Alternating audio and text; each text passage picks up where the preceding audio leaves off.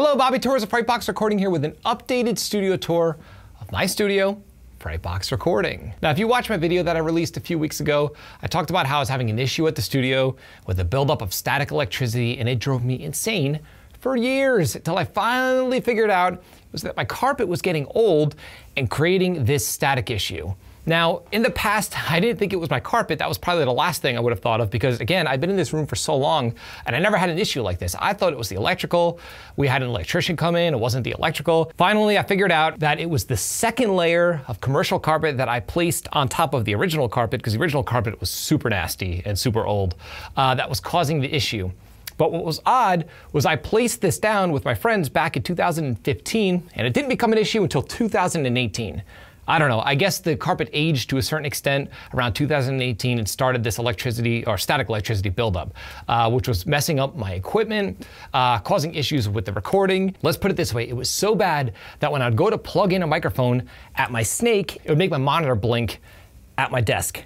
Not good for the equipment. So long story short, I decided to take advantage of the situation of taking everything out of my room and update my rig a little and upgrade the routing capabilities in my studio. Now, if you watch any of my videos, you know I'm a huge fan of simplicity. I don't really care about gear. I don't care about preamps. I don't care about all this stuff that people obsess over, because I know through experience that none of that really matters. It all comes down to the source and your technique as a producer. You can achieve great results anywhere, and this studio is a prime, real-world example of this fact. My studio is nothing more than a glorified project or home studio. The only difference now is that now I have a lot of inputs, which I'll explain in this video, but other than that, it's a project studio. Now, when I released that video a few weeks ago where I talked about the issue with the carpet and how I had to have the carpet redone, I mentioned my patch bay, and a few people asked about my routing and were curious about how I have things set up in my studio.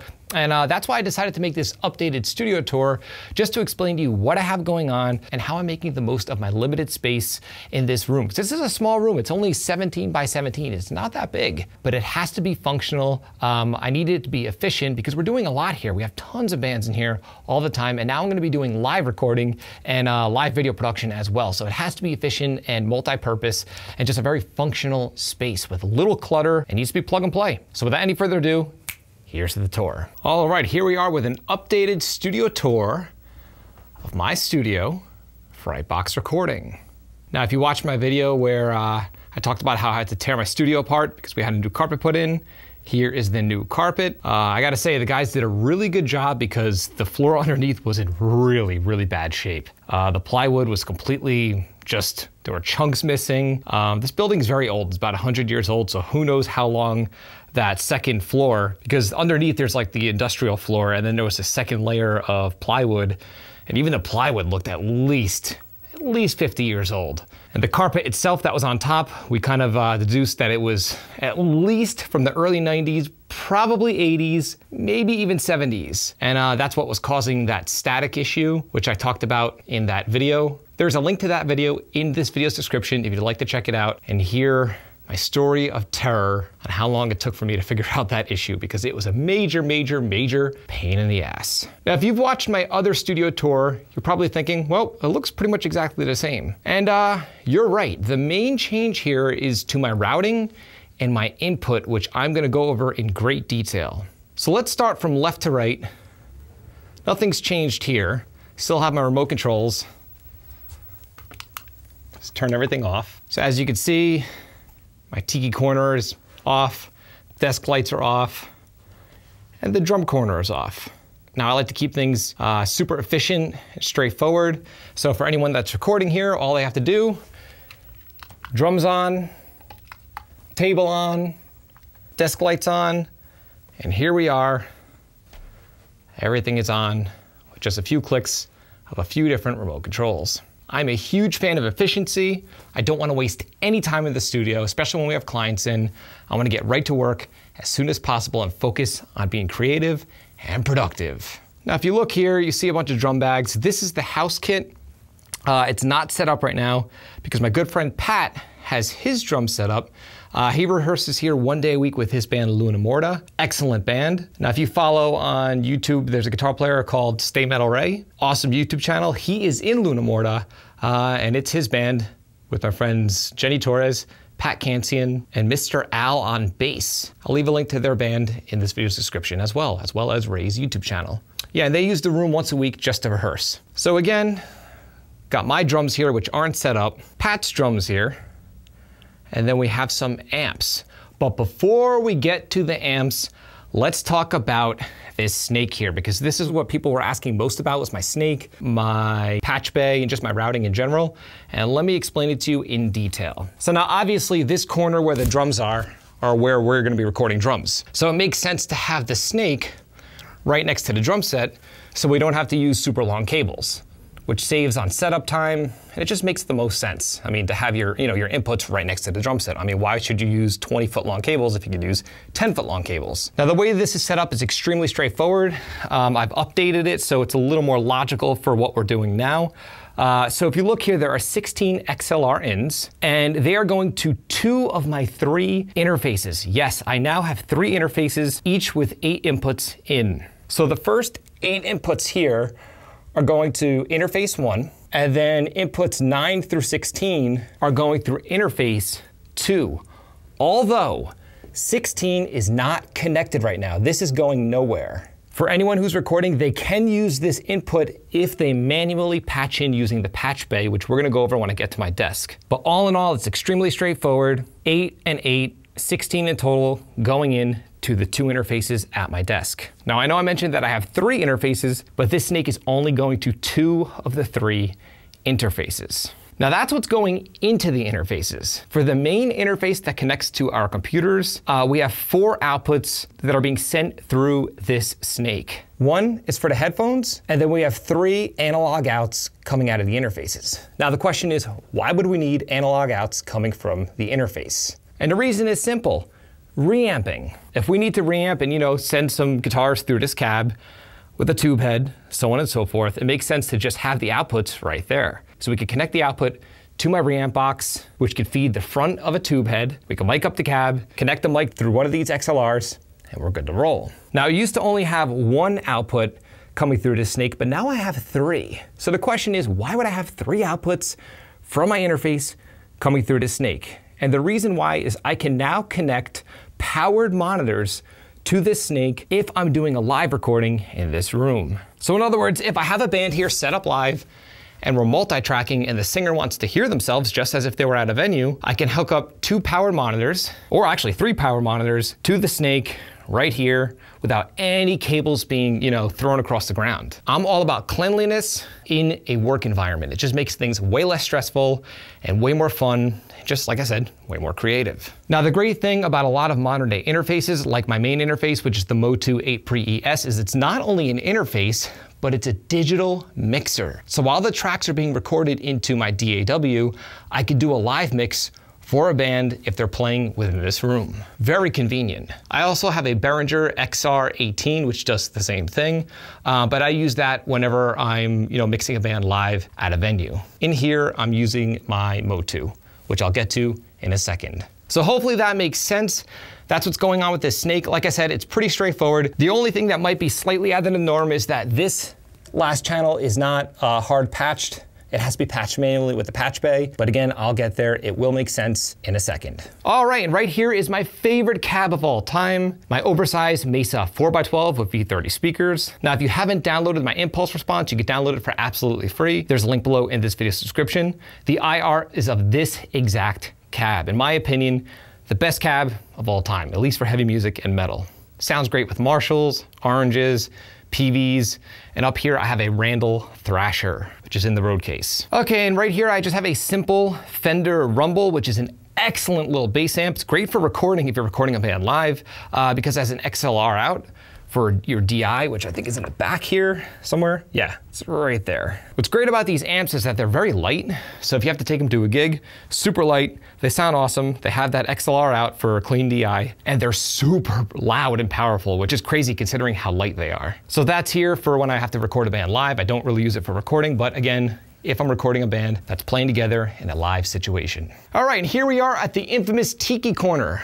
Now, if you've ever watched the movie Day of the Dead, George Romero's Day of the Dead, which is the 3rd movie in his Dead trilogy, there's a scene where the helicopter pilot has this kind of like I don't know, it's kind of like a tiki setup behind his RV in this depressed underground bunker. And I have something set up similar to that scene in the movie right here. I love horror films and I love inspiration from horror films, and that's why I have this set up like this. And as you can see, I have a bunch of stuff horror related that my good friend Steve and singer of my band King Kelly has printed out for me, and I have it hanging up in this corner of the room, along with Paul Stanley circa 1987 or 88, Rockin' a Thong. Now this corner comes in handy when bands have to eat. A lot of times we'll have someone tracking guitar right here, or tracking vocals right here, or whatever, while the band can chill out, work on their laptop, eat, drink a beer, whatever. Just a fun, cozy little corner. And right here we have some seating for the bands, mini fridge, stock full of water, beer, and other refreshments, along with some Frightbox mugs, which you can purchase. There's a link below to the Frightbox merch store where I have t-shirts, mugs, and a lot of other cool stuff on the way. And you can purchase these 2 mugs in these colors, as well as 2 other colors. So check it out. Again, the link is below in this video's description. Now, before I get to what's in these drawers, as you can see, I have a ton of boom mic stands. Now, if you watched that other video where I had to tear this entire room apart and take everything out, I mentioned color coding all of my mic stands, and I pretty much have 3 different types of mic stands: regular boom stands, straight boom stands without the arm, and then mini boom stands. And I mentioned that I color coded each type of stand, which probably seemed ridiculous in that video when I was in that nice spacious warehouse, but as you can see, in the real world, when you're working in a small space, being organized comes in handy. At a quick glance, I could see just by looking at the lower part of the leg what mic stands are what. So right here, the pink are all my small boom stands, the green are my traditional boom stands, and the yellow are my straight boom stands. Again, I color coded them so when they're all crammed up in these corners, I don't have to dig through and take them out, which is really annoying and a time waster. I could just look at the leg and see what kind of stand is where. It's the little things like that that go a long way. Again, stuff I used to never do that I now do because of how helpful it is within the studio environment. And also, before we get to the drawers, as you can see, I have some CRT TVs set up. Right here, I have Doom on Super Nintendo kicking.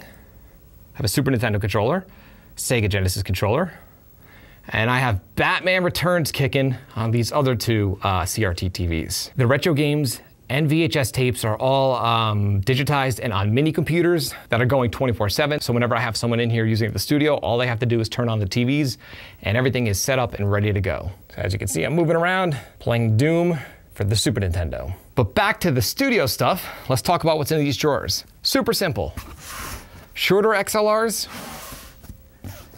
and longer XLRs for room mics and things like that that are, kind of far away from the main snake. Now in the left drawer, we have all of our dynamic mics, like SM57s. I know Ben has a bunch of Hale microphones here.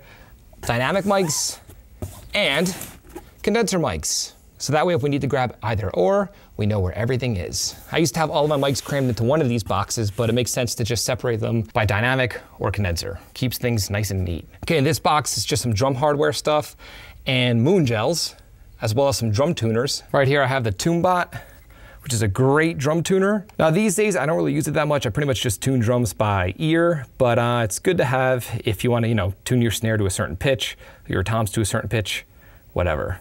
Great tool. And of course, can't live without coffee.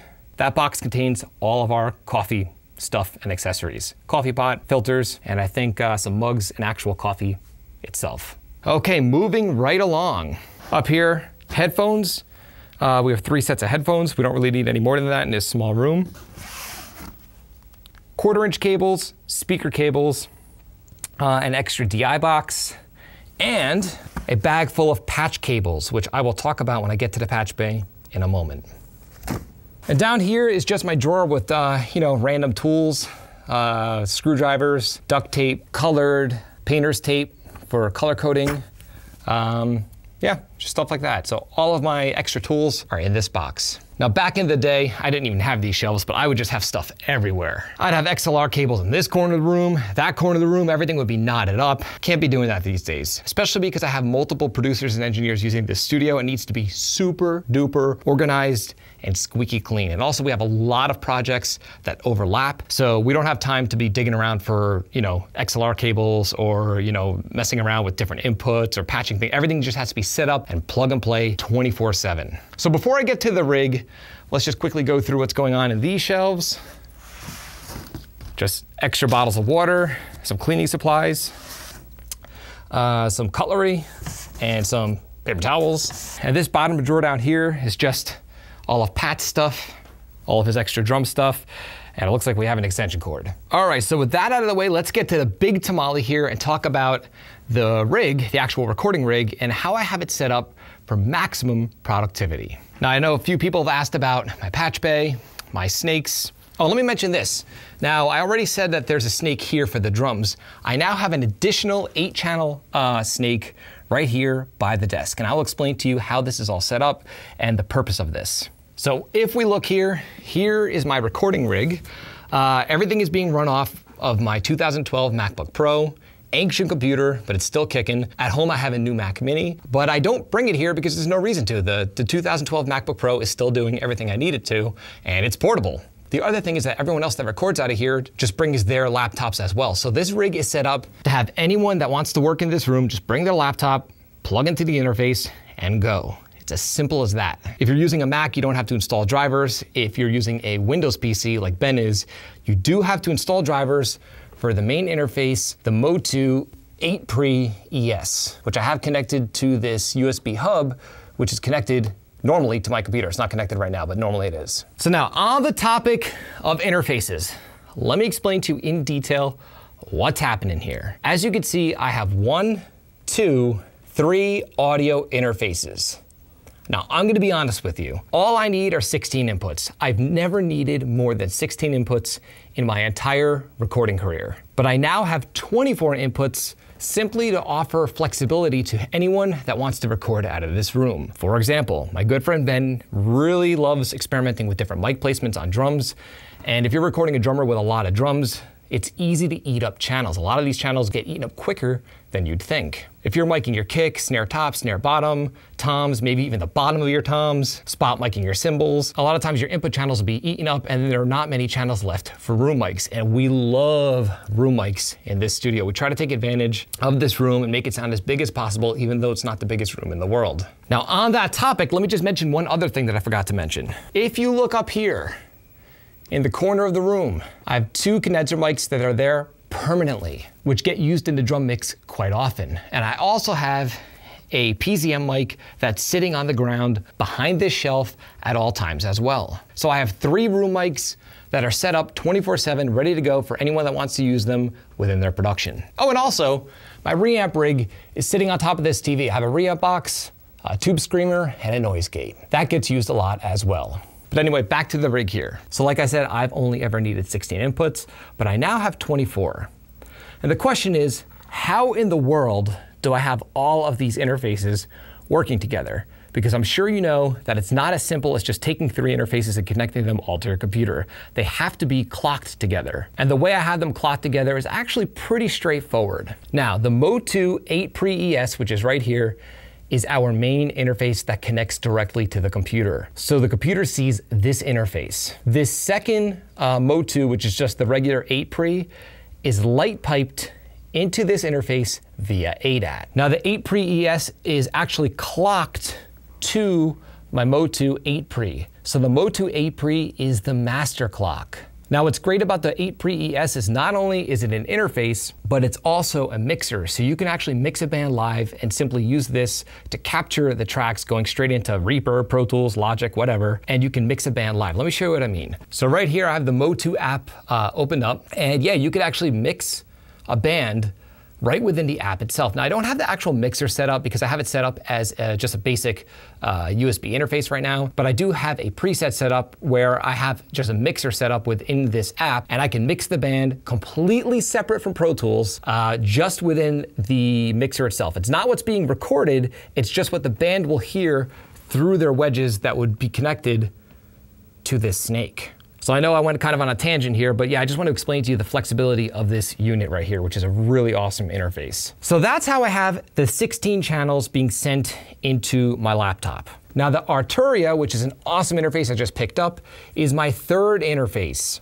And I have this interface being sent into the Motu through ADAT-B. So ADAT-A is this unit and ADAT-B is this unit. So a total of 24 channels are being sent through to my computer. 8, 8, and 8. So now the question is, how do I have this unit clocked? Very simple. The main interface's clock source is the Motu 8 pre, the one up here, and then I'm sending out through word clock, through a BNC cable, to this interface, the clocking information. So even though this is my main interface, this is my main clock source, and everything is being clocked by this unit up here, the first Motu. Now, just to be extra in depth, I have this interface being connected to the computer via USB, but it's capable of Thunderbolt, and also you could hook it up through a network cable, just a regular, what do you call it, Cat5, Cat6 connector, using a protocol called AVB, which I haven't even had a chance to use yet. I'm not sure how well it works with PC. I'm sure it works fine,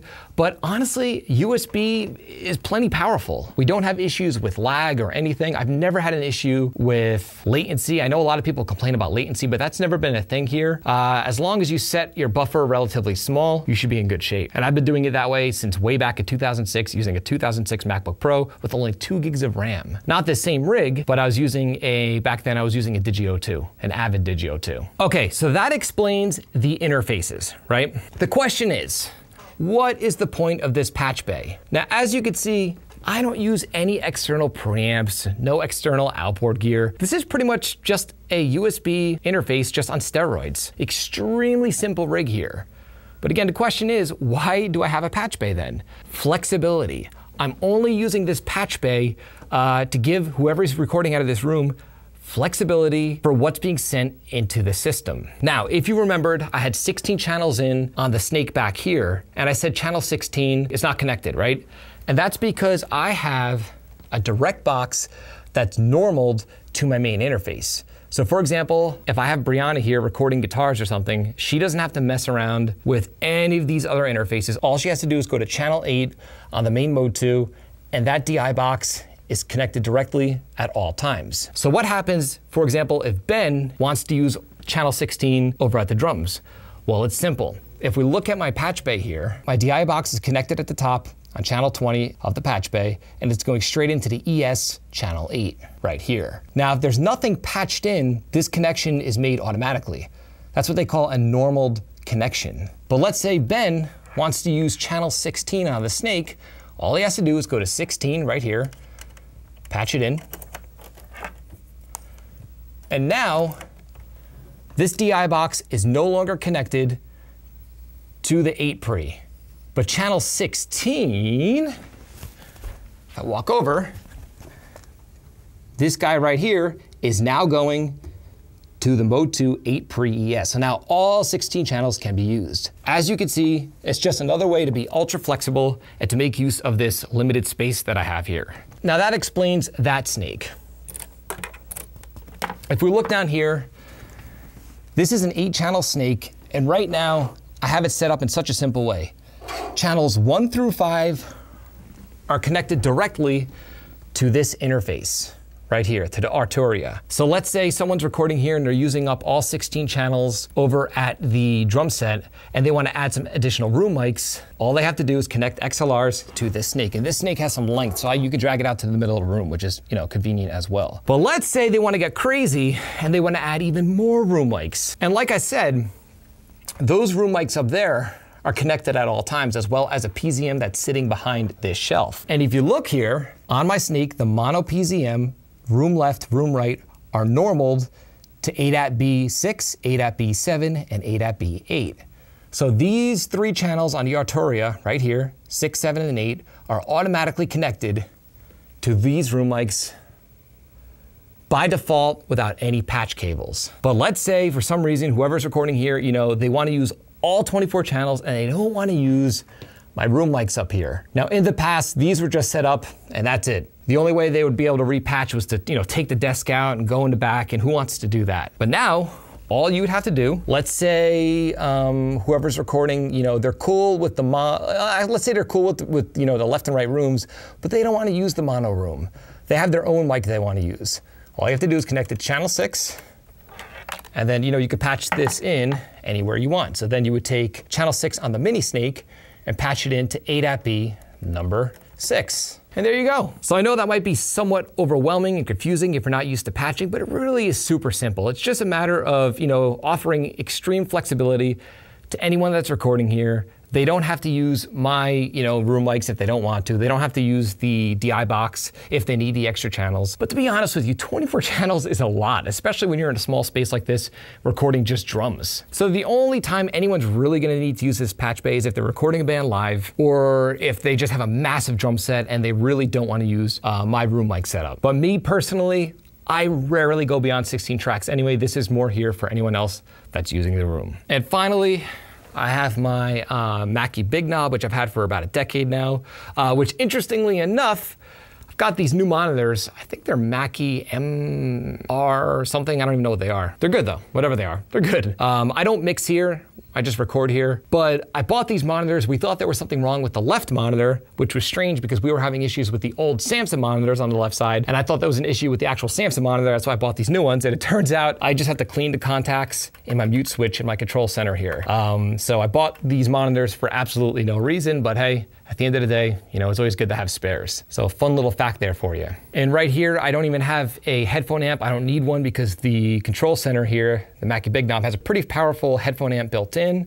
And this right here is connected to the Snake, the 16-channel Snake. So when the drummer's recording, all we have to do is connect headphones right back over at the Snake. So there are no cables across the floor. And there's an extra output here if whoever's engineering wants to use some headphones as well, which I think Ben uses a lot as well. I think he has in-ears that he uses, if I'm not mistaken. Mute switch, mono, dim, which I never use. And I have a subwoofer, which you could turn on or off, which is below the desk. And then the main monitors, which you could turn on or off. Unfortunately, they don't make this unit anymore. I do have a newer Mackie Big Knob, but it's actually an interface as well as a control center. These are a relic of the past. This is not an interface. This is only a monitoring station. So the outputs of my main interface right here, the Mode 2 8 Pre-ES, are connected to here, and this is connected to my monitors. This setup is extremely simple. It's pretty much a bedroom setup that any, high school kid could have. Just like I said, it's sort of on steroids. Just extra inputs and extra flexibility. So whoever's recording here is not limited by pretty much anything. And that's it. That's the updated Frightbox Studio Tour 2021. Okay, well, I hope that didn't overwhelm you. I know that's a lot to take in if you're not familiar with how interfaces work, but just remember this.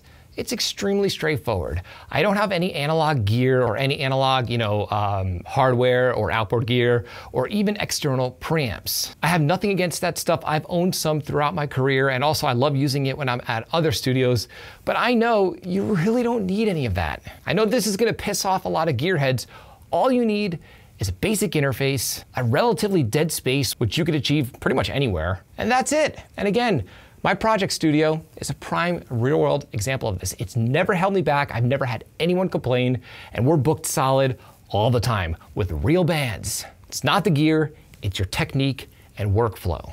Now, I also want to quickly mention this. If you watched my previous studio tours, you might remember that I used to have a second, smaller space, and I decided to give that space up simply because with what's going on in the world, it didn't make sense to have so many people crammed into a small area like that. So my good friend Ryan Lehman has taken over that space, and I'm eventually going to be building out a second area similar to this studio that's maybe 17 by 17, similar dimensions, over at my house. And if I don't do it at my house, I might rent out a second space. But for now, this space is sufficient enough. It's served me well throughout the past 15 years and will continue to serve me well throughout the future. So please let me know. I'd love to hear your opinion. What did you think of my studio? Was it inspirational? Is it a turnoff to you that I'm not using an analog desk or analog hardware at all? Please let me know. I'd love to hear your opinion, and I'd love to hear what you're using within your studio. Leave a comment in the comment section below, and I'd love to hear about it. If you found this video helpful, like, comment, subscribe, and share. And do not forget to click the little bell icon so you can be notified every time I upload one of my weekly videos on all things metal and rock production. You can both like and follow me on Facebook and Instagram. Links are in the description below. Now, I want you to achieve killer results within your studio right now with the gear you already have, because the truth is, gear is no longer an issue. You can achieve amazing sounding productions with virtually any gear, even super cheap gear. And this is why I've put together my polished production checklist. The real issue with home recordings is that most home studio owners tend to gloss over crucial, important steps throughout the production process. And what ends up happening is they often blame their gear, when it's really just, again, user error. So be sure to download my PDF guide that'll help point you in the right direction and help you not gloss over these important steps and pay close attention to them, because it'll make a massive difference in your productions if you follow what I tell you in this PDF guide. So again, you can download my polished production checklist. There's a link below in this video's description. Till next time, happy recording.